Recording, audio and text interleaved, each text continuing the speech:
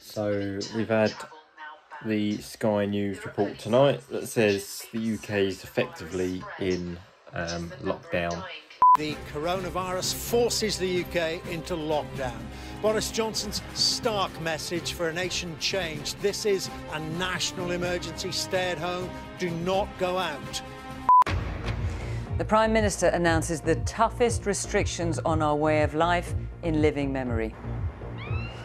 He tells us all we can only leave our homes for a number of specific and very limited reasons, and the police will enforce it.